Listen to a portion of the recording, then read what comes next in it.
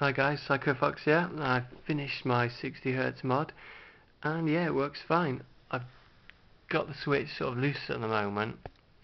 It's not fully fitted, so I'm just holding it with a pair of pliers so I don't give myself a shock. So, as you can see, we've got Panzer Dragoon in. This is one of the games that is already like optimized for PAL. So, making this bigger, you have a slight problem in that you lose your sort of energy status bar off the bottom. So what I'll do is I'll just get you set up on the tripod so I can have both hands free here to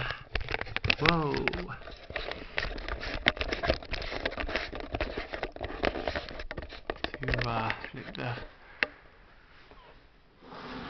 50-60 Hz switch. Bear with me a second here guys. Right. There we go. Right, okay, so let's set it playing. Okay, this is 50 Hz. I'm going to switch to 60 Hz now. So as you can see, you lose your little energy bar off the bottom. It is running quicker, but you lose your little energy bar off the bottom. So that's a bit of a shame. So I was looking forward to playing Panzer Dragoon 60 Hz. So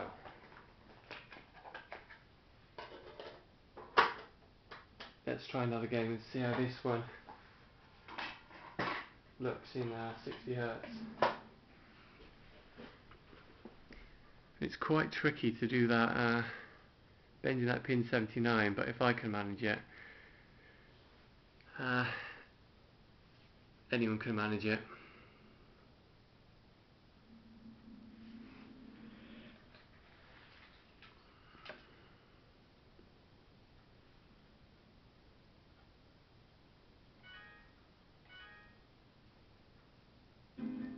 Right, let's play a bit of Sonic the Hedgehog via Sonic Jam.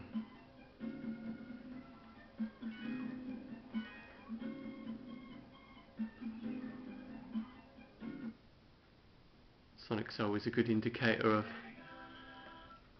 50-60 Hz mods. There we go, 50 Hz and 60 Hz.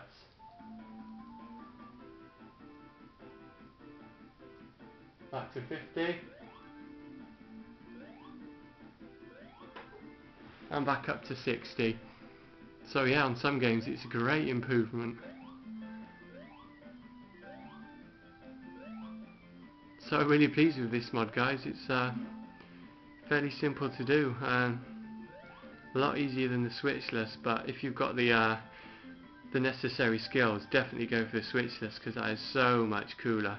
And cheers to the Demo Monster for giving me a bit of advice during this mod. He's an excellent YouTuber and a fountain of knowledge and a real helpful guy, so thanks for watching.